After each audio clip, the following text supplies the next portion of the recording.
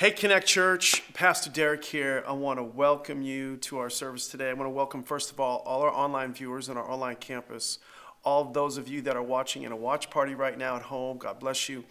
And then in particular, I want to give a shout out to all the city groups, all the different locations, Natick, Framingham, Ashland, Marlboro, Milford. Way to go, guys. Glad that you're gathering there together in person. I pray a special blessing on all of your services today.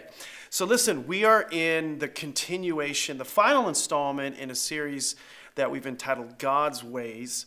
Last week, we talked about goalposts. This week, we're going to talk about signposts. Signposts, seeing God's signs along the way. Okay? So before I get into today's services, I just want to say, hey, those of you that are in a small group, way to go. If you have not had a chance to get into a small group, now is your chance. It's not too late. We have a bunch of online groups, and also we have a lot of in-person groups and even some hybrid meeting now. Don't miss a chance to do that. I'm sure there's somebody in the city groups that can help you and lead you and guide you, and those online as well. Now listen, I was thinking about how to start this message today. I was thinking about, in a way, how I wake up. Honestly, most days I wake up with a spring in my step. Like I'm not one of those guys that hits snooze over and over and over again. And so if you are one of those people, and it's not always this case, but if you just kind of get out of bed, we're going through life, just existing, breathing air, sucking air, taking up space, sometimes I say, abusing God's grace. If that's you, God has so much more for you. There's more. And what if we could rise every day with purpose and intentionality, and there was a lot of meaning in our life? What if when you went to bed at night, out of your lips, before you kind of signed off consciously, you were saying, thank you, God, for what I get to do, and thank you, God, for who I get to do it with. Pastor D, is that possible? I want you to know something. Absolutely, that is possible. I feel like I'm living on purpose, with a purpose, more than any other time in my life, and you can too. But how do we get there? Well, this series, in a word, has engulfed this term, discernment. Discernment. We get there because we need to learn how to decide. We need to learn how to determine, to delineate, differentiate, kind of all the different things that are going on in our life. And today, in particular, learn to see the signs, the cues, the clues that God has given us to figure out how to have that purpose-filled, intentional life. And so at the end of the series, we're here. This is the final installment on discernment, but we're going to go to some additional uncharted territory, get a little bit more narrowed in. So last week's message is really tied to this week, so quickly, let me review if you missed it. Last week's message was entitled Goalposts, and I kind of was playing off the Super Bowl, and if you imagined goalposts in a football field, you get down onto the field, and a kicker, for example, will line up inside those goalposts. You and I, to begin the journey and discover the purpose and plan and will for our life, we have to get inside these two goalposts. One of them on the left is the providential will of God. This is God's will no matter what. This is what he's going to get done no matter what. Many are the purposes in a plan's heart, but it's the Lord's purposes that prevail. So we need to line up with what he's going to do anyway. And then on the other side, we have the moral will of God. That's God's will according to Scripture. And so we want to, in a sense, back up from the line, get inside that line of the moral will of God. As we come inside those two goalposts, in the middle is the good, pleasing, and perfect will of God. According to Romans chapter 12, verse 2, the second half. Good, that means God's will for you is good. It's not bad. He's not going to send you to a third world country, live in a hut, being eaten alive by mosquitoes. No, God has a good purpose for your life. You're going to be happy about it. Not only that, but it's pleasing. So that means it's going to do something that pleases the Lord. I think we should want to please God. And it says it's good, pleasing, and perfect will. So that means what it is for you specifically. The middle is God's specific will for your life. That's where we are zeroing in today. And so a little secret, again, You got to align yourself with the providential, stay inside the more will of God, and then you begin to discover the purpose, the specific purpose for your life is in the middle of that. So now there's these steps on this journey, on this path to discovering the specific will of God for your life. And how do we do that? How do we get the right directions, as it were, in this God's ways plan for my life, specifically, Pastor Deryck? And so I want to illustrate that with a little bit of a story. This is a true story. I'm going back because I'm 50-something years old now. And I was in college at this time. No, I was out of college, actually, a little bit out of college. But my college buddy and I were traveling to a wedding for our best friend. Our friends Michael and Danelle Noonan were getting married. My wife was just with Danelle just this last week. And so we were going from Oklahoma to Boulder, Colorado. And to get to the wedding, we were going to be like best men in the wedding, parts of the wedding for Michael. To get to the wedding, she gave us directions. Now, back then, by the way, we didn't have, cell phones and texting, back and forth to try to figure out what's the right direction. We didn't have a Waze app. We didn't have a GPS system. We didn't have our car. None of that stuff. Okay, so just throw that out of the story. It makes the story way more interesting. So, as these neophyte navigators, we had to figure out with her directions how to get there. Well, right out of the gate, her directions were terrible. They had us going south instead of north, so we're on our way to Texas instead of Colorado. And if you know anything about geography, boys and girls, that was way off. We figured it out. Praise the Lord. We got that pretty figured out. But as we're going, there's just so many crazy things that were happening as a result of Danelle's directions. There was a lot of twists and turns and some funny experiences. In fact, I'll tell you one, and this is a little edgy, especially in today's world. Back then, it wasn't. And it has nothing to do with my message, but it's just kind of funny. And so we were going to Colorado. I remember coming up to a toll booth, and we see this young girl on the side of the road looking like she needs a ride. Pretty Asian girl. Beautiful. Absolutely beautiful. And Paul's like, pull over. I'm like, no. He's like, pull over. Of course, Paul's single, so he's like, maybe we can give her a ride, And so he pulls over. She comes up to our window, and bottom line is she speaks little or no English. She's speaking like a little bit of Chinese, we think, and we don't understand it. But we were able to, with motions and smiles, to say, hey, yeah, we'll give you a lift to the next exit, and then we can drop you off. So she jumps in the car, and as fast as she jumps in the car, and Paul's excited, another guy jumps in the car. Well, apparently it's her father. So that kind of ruined the experience for Paul. And anyway, we are traveling with them, and we're unable to communicate. Like, communication of no avail. Just smiling at each other back and forth, a lot of ignored attempts ultimately. And so we just determined to take her to the next exit and her father and drop them off. And then all of a sudden, before we get there, they start fighting. And they're fighting loud, and they're talking in Chinese, I think. They're talking in Chinese, and it was crazy. And I'm embarrassed to demonstrate, but I said, I don't know.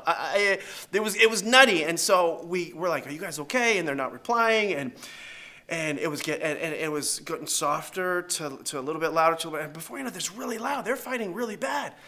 And so Paul, he's a comedian. It's probably not funny now, but it was funny then, so please give me a little slack on the line.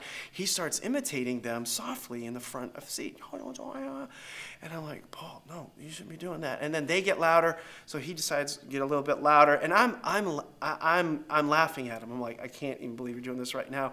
And they're louder, he's louder, and going back and forth. It was just absolutely hysterical. And I'm pretty sure they could hear him. And so anyway, we get to the next exit. I'm not trying to offend anybody. This is just how it went down.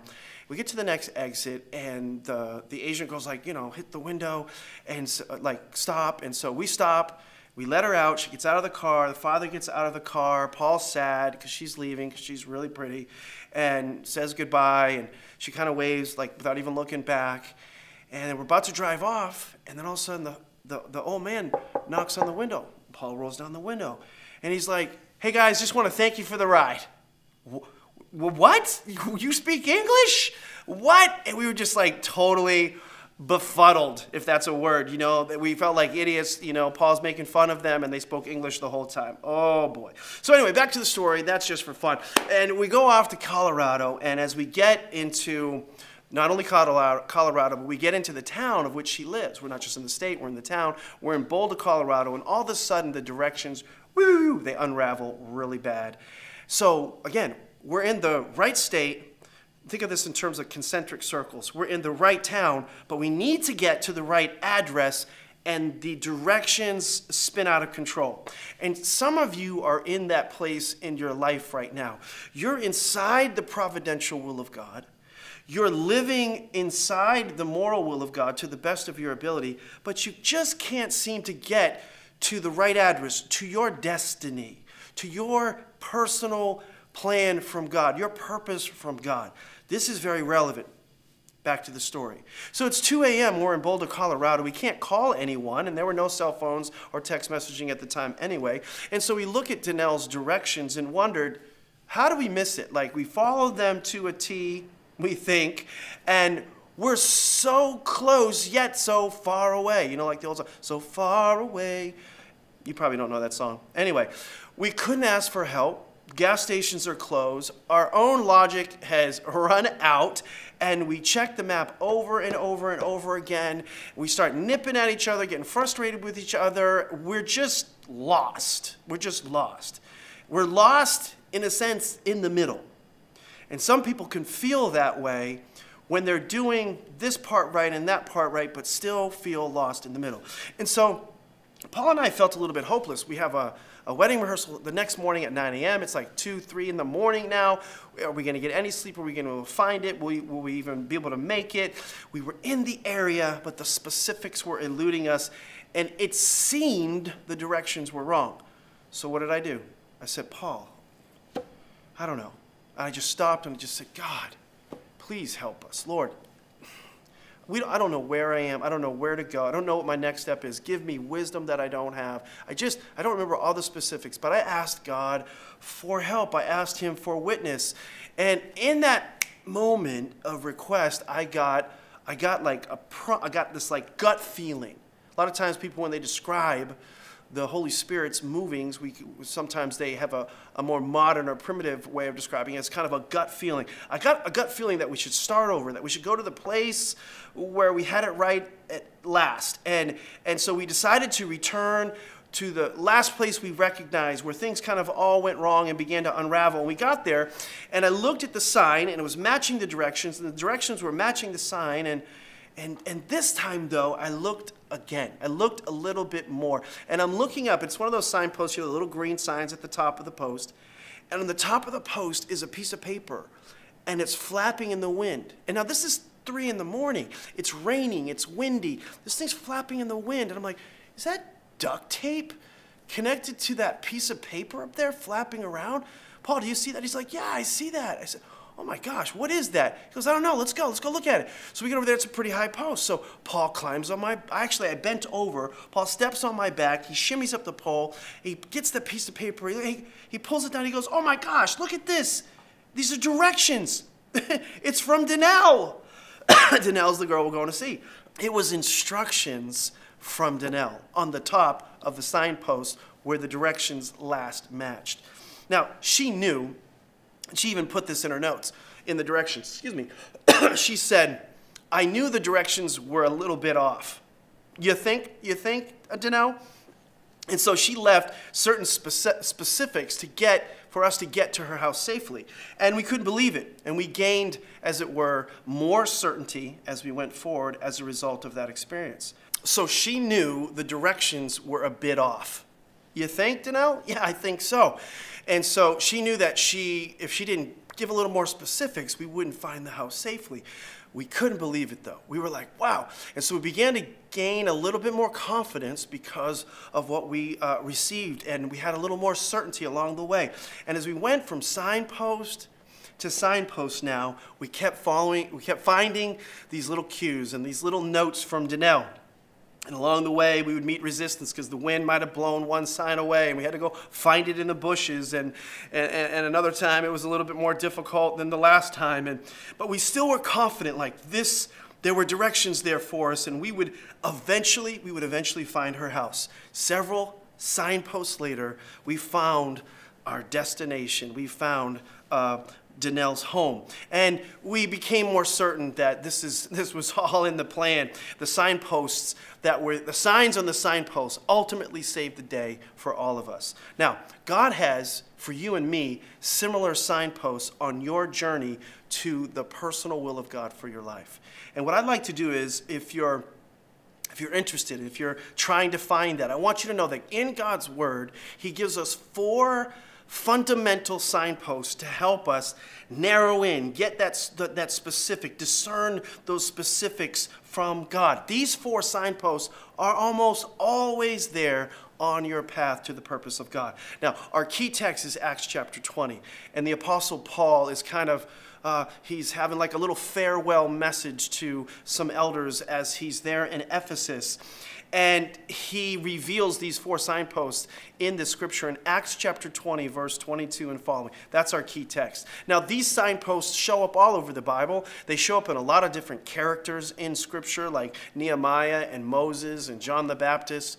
But this one's really cool from Acts chapter 20. Look at it with me in your notes. Acts 20:22 says this, "And now, compelled by the Spirit," Paul says, "I'm going to Jerusalem, not knowing what will happen to me there. I know that in every city the Holy Spirit warns me that prisons and hardships are facing me. However, I consider my life worth nothing to me, if only I may finish the race and complete the task," the purpose of God, of testifying to the gospel of grace. So I want to give you 4 signposts from this text of discerning the personal will of God. Number 1, the Spirit's promptings. That's your fill in the blank. The Spirit's promptings. This is the promptings of the Holy Spirit. Verse 22, it says, "And now, compelled by the Spirit." That word compelled, the New Testament is written in Greek. And in the Greek, that word is the word deo honuma. Deo honuma. Now, deo basically means compelled by the Spirit. Deo means it's like you're bound, you're strapped with cords, you're almost like being lassoed and tied and pulled to something. Deo honuma. Now, pneuma is the spirit part. It's the breath of God. It's like a current of air. It's like a breeze. And so it's like blowing you in a certain direction, you could say. How do I explain this better? I don't really know. If you're not a believer, if you're not a Christ follower, if you've never made Jesus your sin bearer, this is really hard because the Bible says in Acts, there's like a veil that's over your eyes. It's hard for you to see. It's like, this is gobbledygook. I don't know that I believe this. But as a Christian, there's sometimes natural parallels to spiritual parallels. It would be like you going to the mall. Now, a lot of us haven't been to the mall that much during the pandemic, but some of you have. But you probably remember at a certain point in time going to the mall when it's full and all the little stores are open. But there's one store that would always kind of compel you in, right? You get into the mall and you start smelling something really, really good. You know that you shouldn't have it, but your flesh is like, yeah, I want that. What is it? It's Auntie Annie's pretzels, or those like cinnamon buns, or I think is what it is, and it gets on you, and you don't even know where it is in the mall. You didn't know the legend, and you didn't look at that. You're just drawn to it. That's that feeling where you're like being drawn to a cinnamon roll from heaven.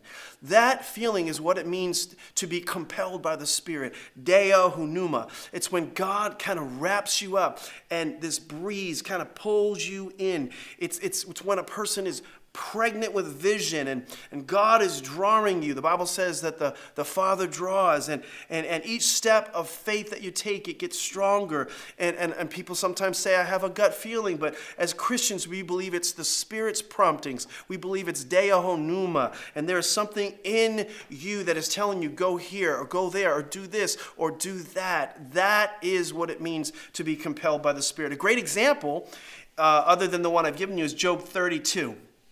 Look in your notes. Job 32:18 says, "For I am full of words, and the Spirit within me compels me. Inside I am like a bottled up wine, like new wineskins ready to burst." So like if I had 2 Cokes right here on the table, one I just left there, and the other one I just shook up. And I just kept shaking it and shaking it and shaking it. And we're just standing next to each other, and I'm just shaking away and shaking away. And then all of a sudden, I look like I'm going to crack that. What are you going to do? You're going to run for the hills because you know that baby's been bottled up, and something's about to kind of burst out of it.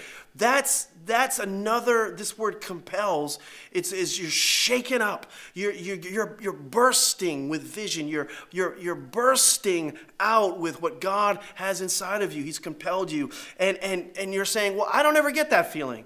And that never happens to me. And you know, I don't know what you're talking about. And that Deohunuma is not really an experience that I have. And I would say, well, let God shake you up then.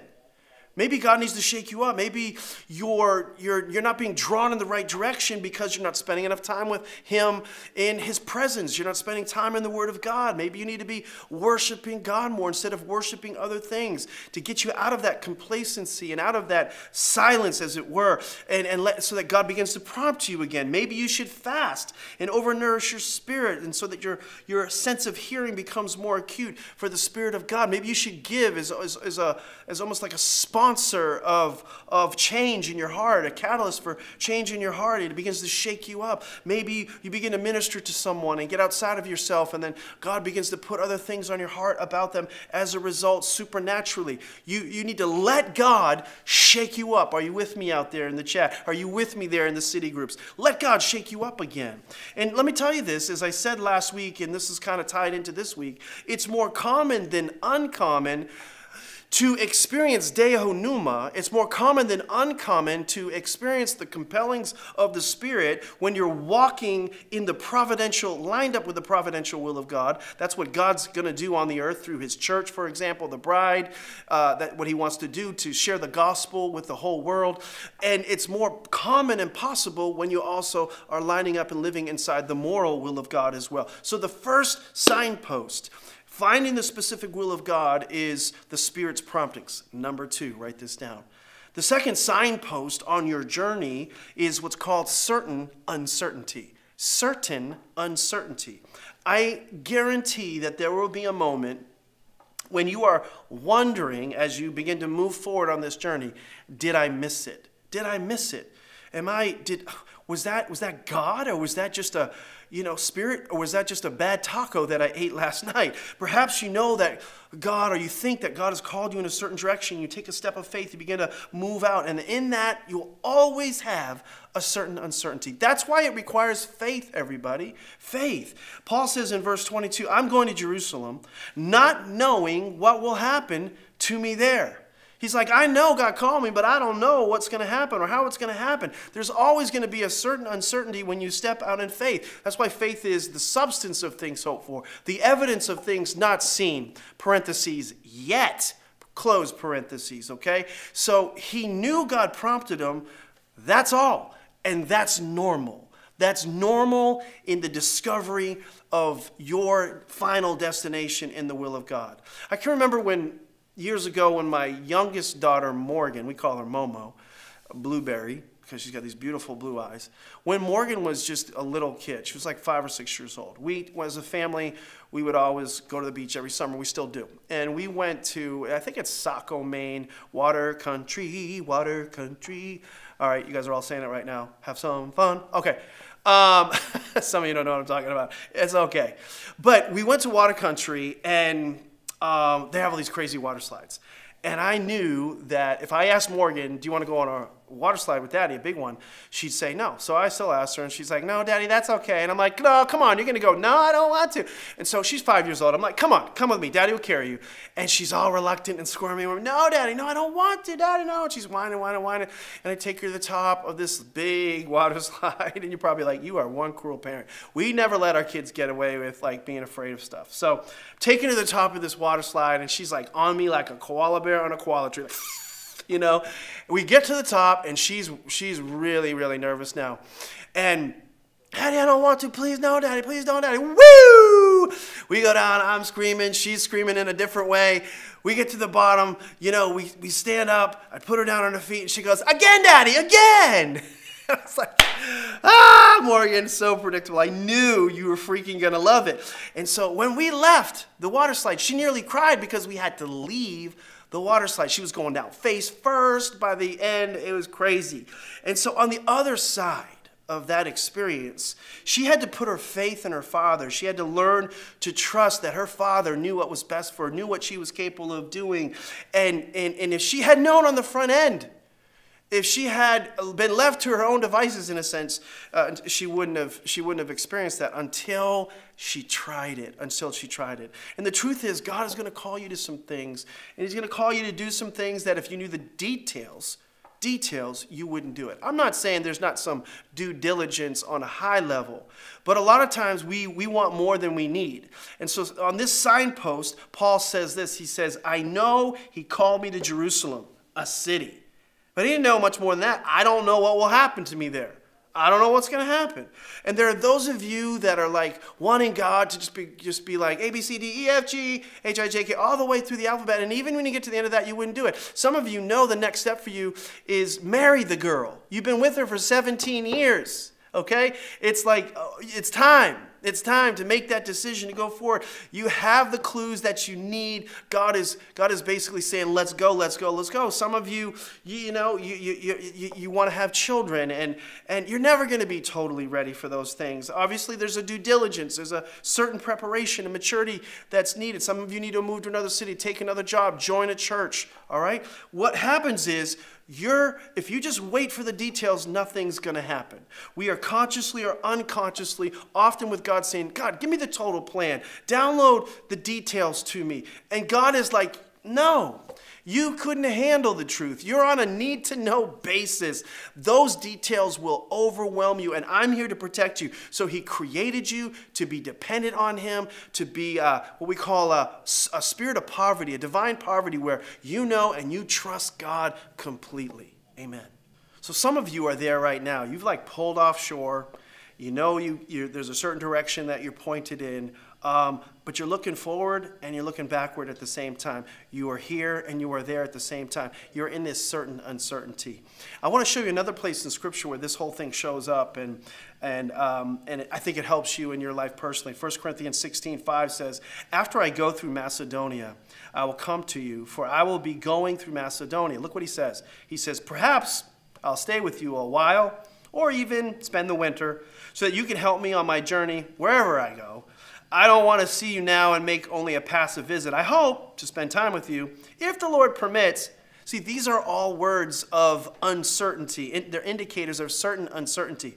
But I will stay at Ephesus until Pentecost, because a great door for effective work has opened to me. So he knows God's called him to something. And there are many who oppose me. Now this is where the tides shift. So I want to go to a new signpost. So signpost number 1, Spirit's prompting. Signpost number 2, certain uncertainty. Now this one's the tough one. Signpost number 3, predictable resistance. There are certain people who will oppose me, he said in 1 Corinthians. Predictable resistance. You can put this on your calendar. You can put it on your iPhone, your BlackBerry, your Crackberry, your Strawberry, whatever it is you use to mark things down. You will face predictable resistance when you are on the path and plan of God. Christians, you can be sure of this. Moses, who was prompted by the Spirit to help his people who were being oppressed in slavery, he faced a lot of certain uncertainty. He ultimately faced predictable resistance from the Pharaoh, the king of the most powerful nation in the world at that particular time.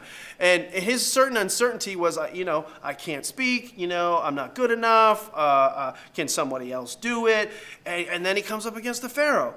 And you know all the story. Eventually he faces his back to the Red Sea, and he's looking at his people, and he's like, he has this moment of uncommon clarity. He's like, God, I know you called me to this. And here I am facing a wall. Here I am facing resistance. The Red Sea. How many know that's some resistance, everybody? And then he puts his staff down and it parts the seas and they cross on dry land. See, Nehemiah, he faced Sanballat and Tobiah. They were resistors and they plotted against him. John the Baptist faced resistance at being kind of the forerunner to prepare the way of Jesus Christ, and ultimately he was arrested. Ultimately he was imprisoned, even beheaded, the ultimate resistance. you better be sure that when you're trying to do the will and purpose and plan of God, there will be resistance. Not like that in Jesus' name. But Acts 20:23, look what it says. God, back to our key text, God has prompted him. I only know that in every city the Holy Spirit warns me that prisons and hardships are facing me. Predictable resistance. So in the hard times, Deryck, are we still in the will of God?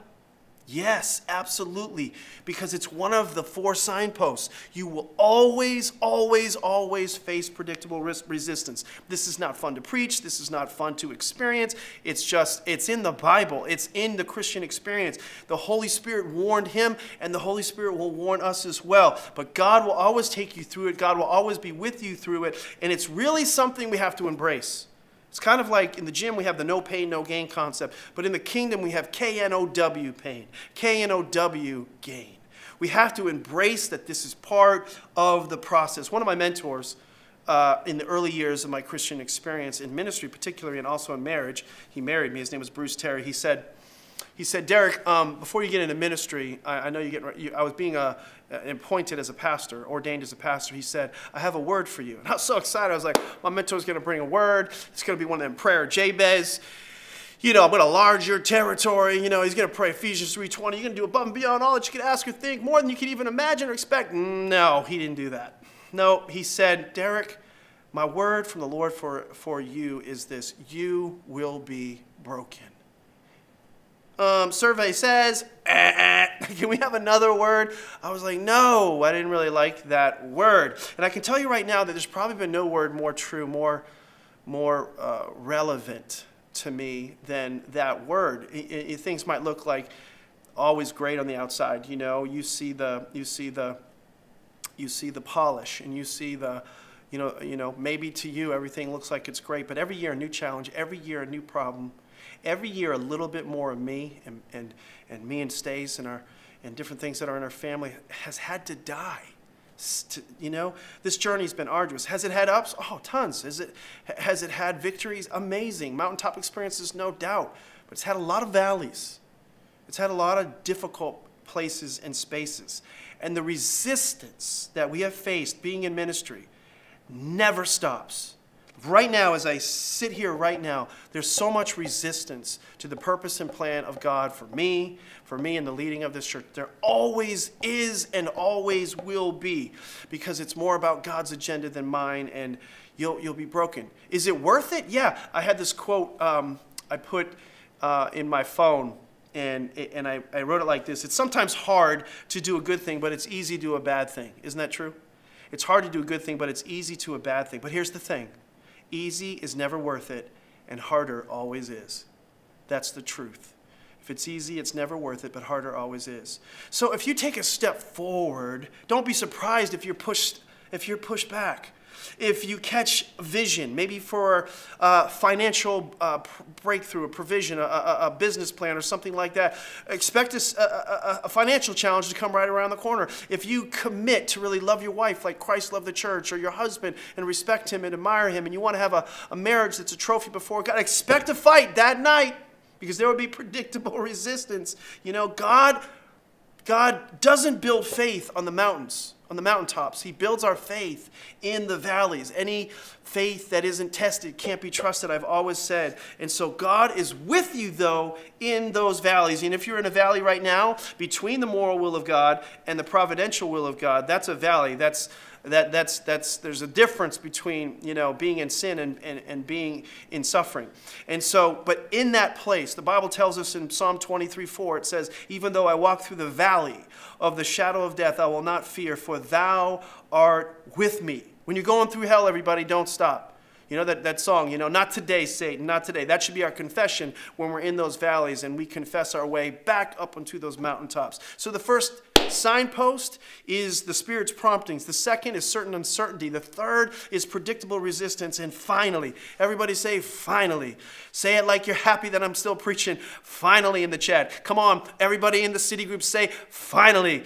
Final point is number 4, uncommon clarity. Uncommon clarity. This is where it gets really fun in this personal will of God for your life. This is the moment when the Spirit is drawing you. You know it. You have a confidence. There's an uncommon clarity. This is where it's like I'm right in the middle of the will of God, an aha moment, you know, and you're following him. And then you face some resistance, you know, like you get that compelling. Then you face some resistance and you go through that. But after that, it's like at this point things crystallize. And it's like, okay, that makes sense why that happened, and that was God. And that makes sense that uncertainty I had, but now I see that differently. And of course, there's going to be predictable resistance, but bam, now I can see clearly now the rain is gone, right? Like the song, right? And I know, and as a result, I'm obedient in this moment. And in this place, I've got the picture, of the big picture, what God's trying to do in and through me. And you see all the little things in their proper perspective and everything. Yeah, that's what happens. You know, in 2020, the beginning of the year, I was like, vision, multiply, rah, COVID. Boom, body slam, spiritually, you know? And so what happened was I was compelled by the Spirit. What happened was I had a little bit of certain uncertainty. What happened for the last 11 months, I had some predictable resistance. But I can tell you as I sit here right now, I have this, you know, uncommon clarity that we are on the right track. Come on, I'm getting all those city groups, I hope, fired up right now. We have an uncommon clarity that God is going to do something mighty through our church, that we are going to multiply. We're going to see campuses launched in new locations. We're building leaders. We're getting better all at the same time, and God is working in our midst. But we had to see this process come to pass. We have to go through these different signposts in our life. Verse 24 says this, however, I consider my life worth nothing to me, if I only may finish the race and complete the task the Lord has given me, the task of testifying to the gospel of God's grace. Paul is saying, and we should be too, you know what? My life doesn't matter because I know his plan. I know I can see the picture. The hardships don't matter because I know the big picture. And I get there according to his plan and not my plan. And as Paul says somewhere else, these light and momentary troubles, they are achieving for me a glory that far outweighs them all. He's saying these things along the way that I face, bugs on the windshield. Swipe them off. I've got vision. I know where I'm going. I'm not living in the rearview mirror anymore. I'm not looking back. I'm looking forward. I have this uncommon clarity. Paul says, I don't know or need to know the details because I have an uncommon clarity about the big picture of what God wants to do. Jesus was that way when he was on the earth. Did you realize that? He was very precise. He used this one word that pops with me in John 14:31. You can look it up on your own. He says, I want the world to know that I love the Father. Relationship. And I do exactly what he's telling me to do. So see, he was completely committed to the specific plan that God had for him. And he was following that mission to a T. This is one of the greatest blessings in my life personally right now. It really kind of holds me together. It binds me together. It helps me through the difficult times because I know without a shadow of a doubt that I know what I'm called to do. My focus as a result is sharper, you know, and intense. And because of that uncommon clarity that he has given me. And so I can shake off things a little bit easier. I want you to know, God wants to shake you up, some of you, because you're not living inside those boundaries and because you're not doing the things that will stir the deo honuma in your life. But for some of you, it's not just shake up. Some of you, God, when you do what he's called you to do, you can shake off some of those things. And because you're following that precise path and you have passion while you're doing it, and those things don't distract you. Nehemiah figured this out. Nehemiah saw the big picture. God wanted him to rebuild the broken walls. And so he had these people that were trying to sabotage the plan of God and call him down from the wall. And he says, no, I can't come down from there because I'm doing a mighty work. He didn't know what they were going to try to do to him, but because they had a plot to destroy him and take him out, but he would not. Here's what he said. He said in verse 3 of Nehemiah 6, he said, so I sent messengers to them with this reply. I am carrying on a great project and I cannot go down. Why should the work stop while I leave it and go down to you? See, you're doing a great work, some of you. I'm doing a great work, I know that. Why should I come down and be distracted by the foolish things of this world. Nehemiah, had an uncommon clarity because of this picture that he saw, this vision that he had for his life. What could have been a huge distraction, maybe even taken him out if he didn't have that vision. But he did, and it protected him. Listen, your purpose protects.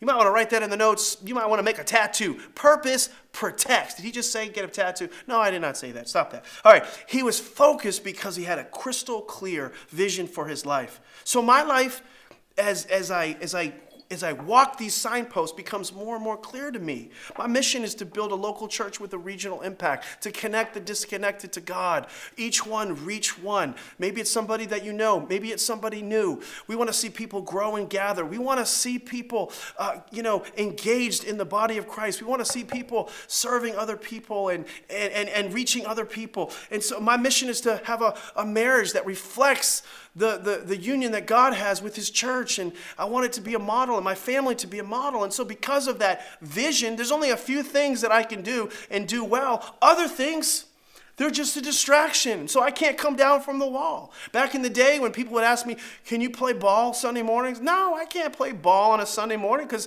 I'm building the wall. I've got a work that God's called me to do. And some of you used to send your kids all over God's green earth, when they maybe should have been in a youth group, or they should have been in church on a Sunday morning. And think, look at where we've gone because we don't have vision for our life, everybody. You can get distracted. But when you have vision, those distractions lose their power. How many potential dangers, how many regrets could be avoided if we were living with vision? How many times would we might be, if we had vision for our finances that God gave us, might we be debt free now? How many different things with our temple? If we had vision, we'd say no to the Happy Meals. Come on, somebody.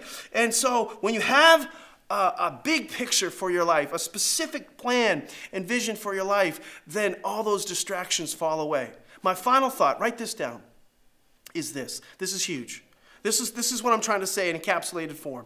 When vision increases, options decrease, making it easier to discern the personal will of God for your life. When vision increases, options decrease, making it clear to discern the personal will of God for your life. The train's coming. That means the Holy Ghost is coming. That means we're supposed to be wrapping up. So how do you know you're on the right road?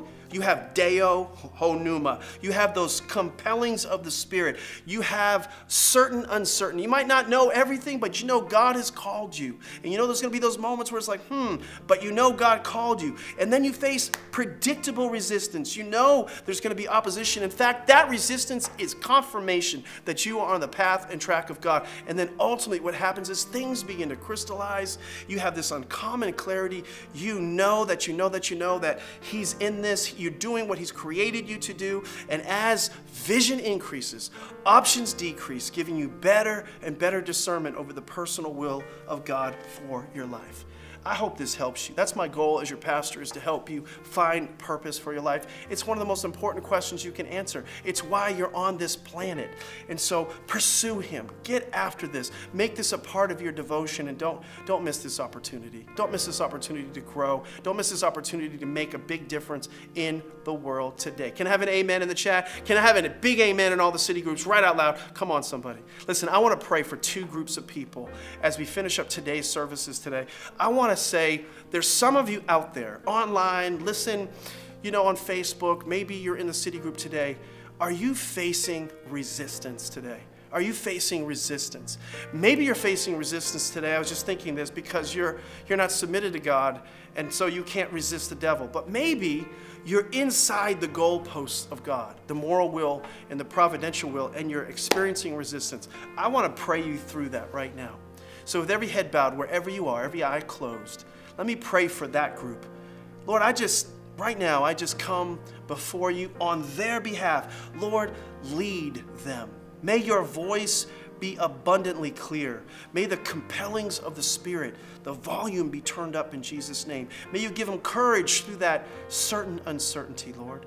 And Lord, in this phase of resistance, Lord, help them to get that breakthrough in Jesus' name. Breakthrough maybe in their finances, breakthrough in their marriage, because God, you've called them to have a better marriage. You've called them to have, Lord, blessings so they could be a blessing. Lord, breakthrough in their ministries, Lord. There's some kind of lid there and they're just not able to grow and see it multiply. Lord, give them breakthrough through that resistance in Jesus' name. And I pray for an uncommon clarity, Lord, that you give them vision that they haven't even had up until this point right now. Give them that aha moment in Jesus' name. And maybe you're there and you're not inside, you're outside.